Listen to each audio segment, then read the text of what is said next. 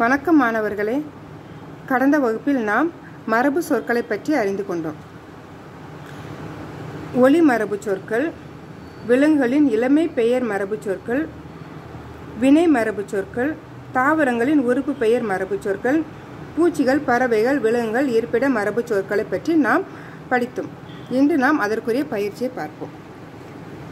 படிப்போம், சிந்திப்போம், எழுதுவோம்.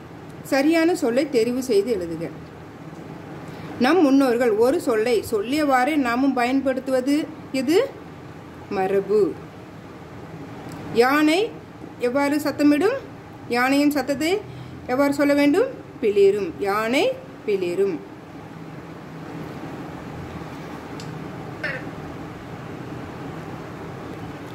அடுத்தது ஆந்தை அலரும் என்பது என்ன மரபு? ஒலி மரபு. புலியின் இளமை பெயர். புலி சின்னதாக இருக்கும்போது அதனோட பெயர் என்ன? புலிப்பரல். பூ பறித்தால் என்பது வினை மரபு. அங்கே பறிக்கிற ஒரு வேலை நடக்குது, அதனால் அது வினை மரபு. அடுத்தது ஒலி மரபுகளை பொறுத்துக்க சொல்லியிருக்கிறாங்க.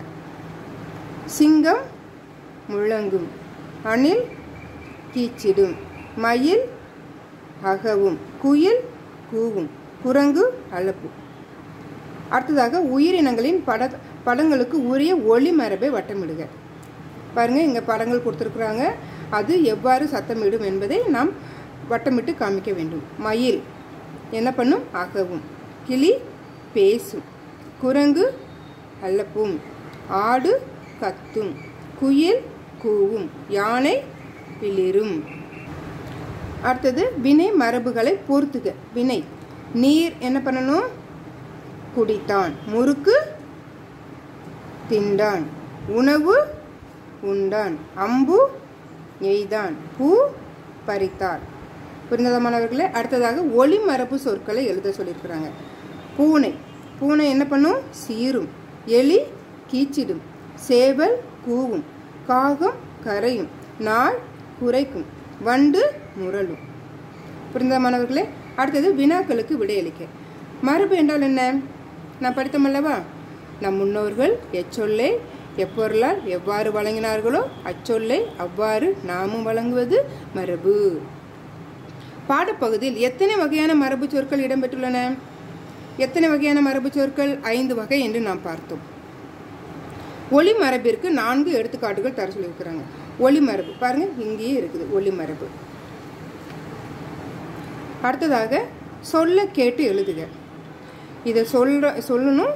இந்த சொல்லுகின்ற இந்த வார்த்தையை நீங்கள் என்ன செய்யணும்? எழுதணும். இப்போது நாம் தமிழில் 10 வார்த்தைகள் 10 வார்த்தைகள் புதிய வார்த்தைகள் படித்து கொண்டு இருக்கிறோம் அல்லவா? அது மாதிரி தான் பாருங்கள், ஒவ்வொரு பாடத்திலும் நாம் சொல்ல கேட்டு எழுதுக என்று வார்த்தைகளை நாம் என்ன செய்ய வேண்டும்? படிக்க வேண்டும். புதிய புதிய வார்த்தைகளை நாம் படித்து அறிந்து கொள்வது மிகவும் நல்லது. பாருங்கள், என்ன வார்த்தைகள்லாம் கொடுத்துருக்குறாங்க. குளிரில நீர், நற்பண்பு, ஞாயிற்றுக்கிழமை, கொக்கரக்கோ, யானை பிளிரும், திருவள்ளுவர், இறக்கைகள், பனிமலர், பறைசாற்றுதல், சீரியது. இந்த வார்த்தைகளை எல்லாம் நீங்கள் படித்து அறிந்து வைத்துக் கொள்ள வேண்டும். அடுத்ததாக சொற்களை தொடரில் அமைத்து எழுதுக. பாருங்க, இங்கே சொற்கள் கொடுத்துருக்குறாங்க. நீங்கள் என்ன செய்யணும்? அதுக்கு அதை தொடராக என்ன செய்யணும்? அமைக்கணும். பாருங்க, நல்லறிவு. நூல்களை படித்தால் நல்லறிவு பெறுவார்கள். தென்னை மரம். தென்னை மரம் மிகவும் உயரமானது. கவியரங்கம். கவியரங்கில் கவிதை வாசித்தேன். நன்றி. இறைவனுக்கு நன்றி செலுத்துவோம். பாருங்க, நான் இது மாதிரி எழுதியிருக்கிறேன். உங்களுக்கு எப்படி தோணுகிறதோ அப்படி நீங்கள் வாக்கியம் அமைக்கலாம். கீழ்காணும் சொற்றொடர்களை படித்து வினாக்களுக்கு விடை எழுதுக. பாருங்க, குழந்தை என்ன செய்தது? குழந்தை சிரித்தது. மேரி என்ன செய்தார்? மேரி ஆடினாள். இந்த இருக்குது. பாட்டி என்ன செய்தார்? பாட்டி தும்மினார். எது பறந்தது? ஈ பறந்தது. தூங்கியது எது? பூனை தூங்கியது. புலி என்ன செய்தது? புலி உரிமையது. அடுத்ததாக பாருங்க, ஒரு பத்தி கொடுத்துருப்பாங்க. அந்த பத்தியை நம்ம நல்லா படிக்கணும். படித்ததுக்கு அப்புறமா அவங்க என்ன கொஸ்டின் தராங்களோ அதுக்கேற்ற மாதிரி நாம் என்ன செய்யணும்? அதில் இருந்து கொஸ்டின் எழுதணும். பார்க்கலாமா? பத்தியை படித்து வினாக்களுக்கு விடையளிக்க. தமிழ் என்னும் சொல்லுக்கு இனிமை என்பது பொருள். நம் தாய்மொழியாம் தமிழ் காலத்தால் முந்தையது மட்டுமின்றி உலகின் முதன் மொழியும் ஆகும். வாழ்க்கைக்கு இலக்கணம் வகுத்த பெருமை நம் தமிழ் மொழிக்கே உண்டு. தமிழ் இலக்கணம் எழுத்து, சொல், பொருள், யாப்பு, அணி என 5 பிரிவுகளை தன்னகத்தை கொண்டு திகழ்கிறது. யாதும் ஊரே யாவரும் கேளீர் என்ற உயரிய தத்துவத்தை உலகுக்கு உணர்த்தியது நம் தமிழ் பண்பாடு.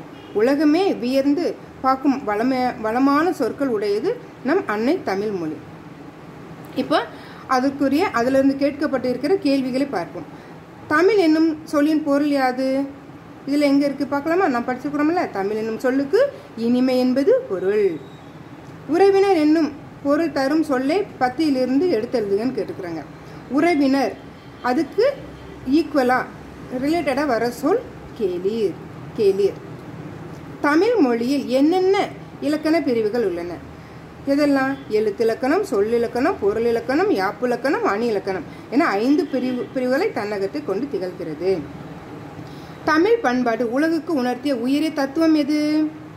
யாதும் ஊரே யாவரும் கேளீர்.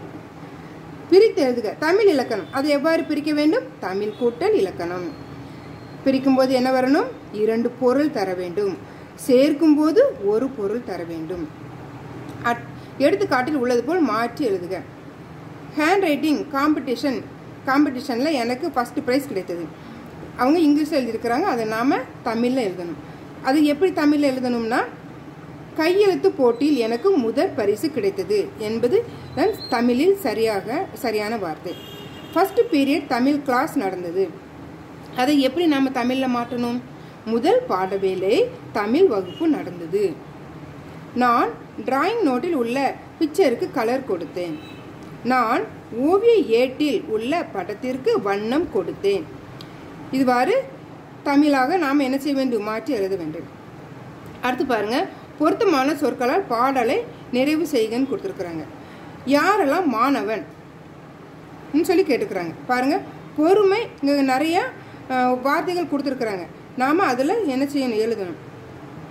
பொறுமை உடையவன் மாணவன், பொறாமை அற்றவன் மாணவன், கல்வி கற்பவன் மாணவன், கல்லாமையை தவிர்ப்பவன் மாணவன், பயிற்சி பெறுபவன் மாணவன், முயற்சி செய்பவன் மாணவன், உண்மை பேசுபவன் மாணவன், ஊக்கம் கொள்பவன் மாணவன்.